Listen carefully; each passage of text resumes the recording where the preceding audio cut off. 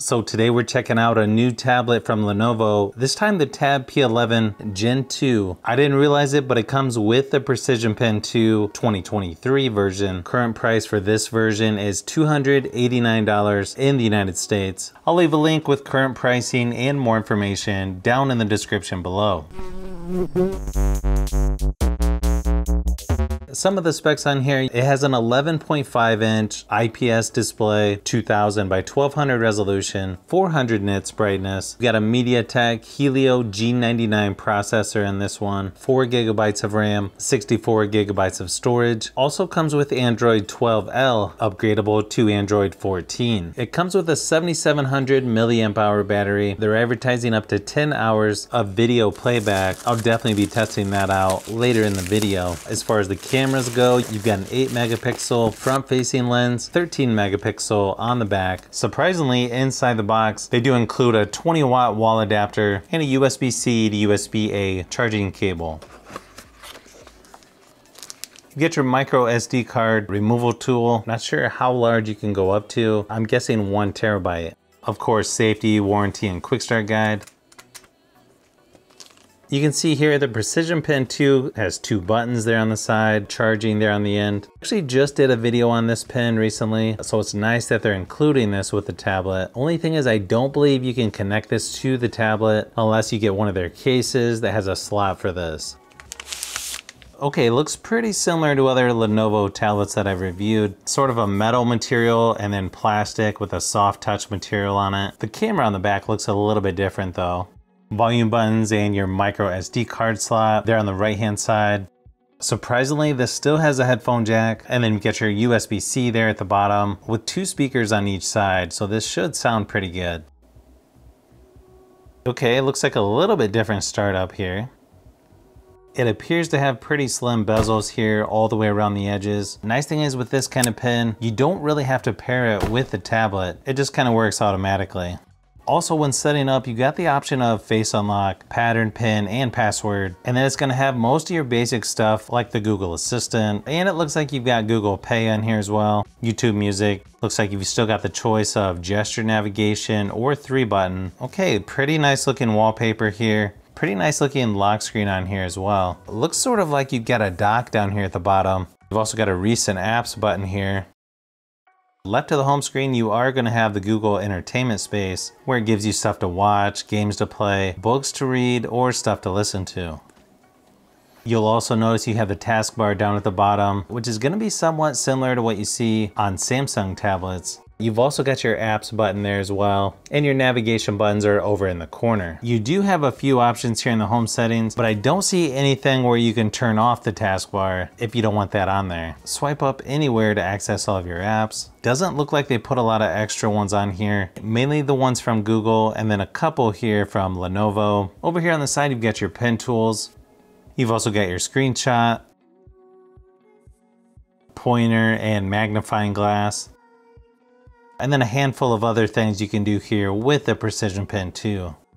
As you can see, it's not going to be perfect for writing, but I feel like it's still a decent option to have on a tablet like this. Now when you swipe down on the left hand side, you're going to get the notification shade. Swipe down the right hand side and you'll get all your shortcuts that you normally see, like internet, Bluetooth, auto rotate, dark theme. Surprisingly, this one also has productivity mode, smart rotate, screenshot, screen record, nearby share, and it looks like you can add quite a bit of other stuff here like auto brightness, airplane mode, eye protection, location, battery saver, screencast, flashlight, mic and camera access, do not disturb, alarm, data saver, invert colors, extra dim. I might want to move that one up.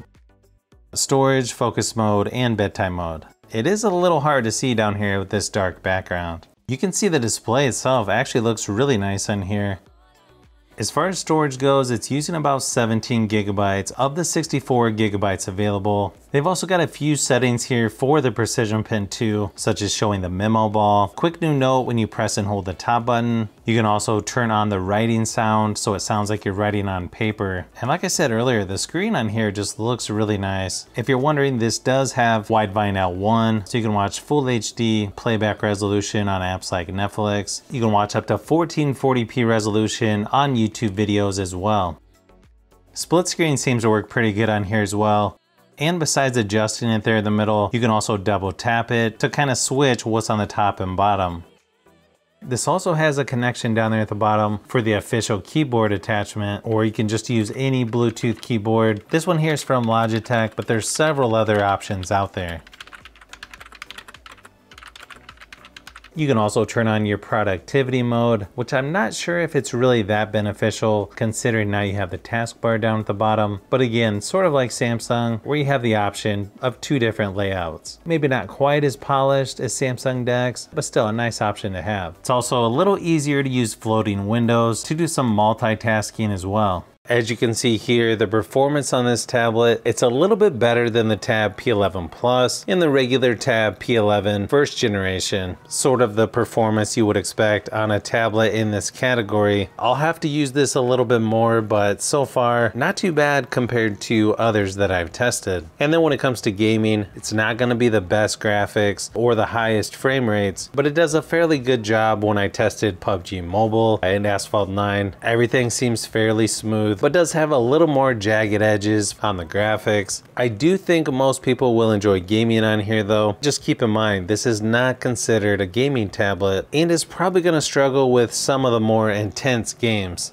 Now when it comes to battery life on here, this one lasted 7 hours before dying at 100% screen brightness. So a little above average when compared to other tablets I've tested. Downside is this one can take a while to charge, about 2.5 hours. Now even though this does have a headphone jack, the speakers on each side are actually really nice. Plenty loud enough in my opinion. Let me give you a quick sample just to give you an idea of what they sound like.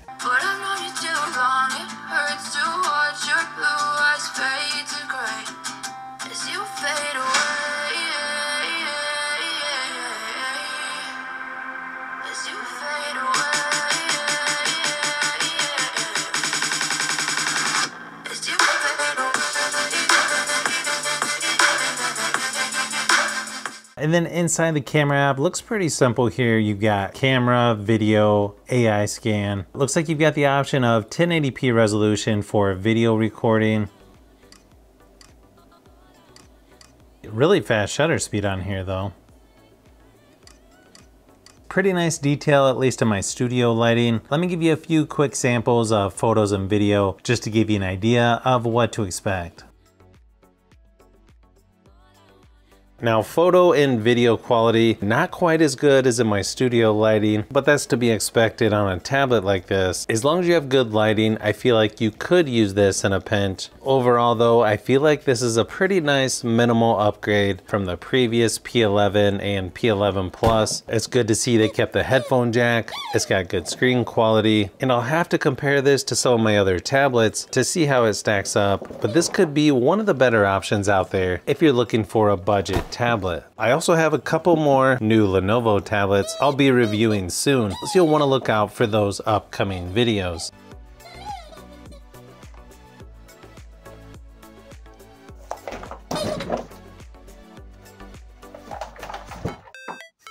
So if you've made it this far into the video, you may want to say thanks by subscribing, and don't forget to give a thumbs up if this video was helpful. This is Brian from Fishbee Productions. Thanks for watching, and I'll see you on the next one.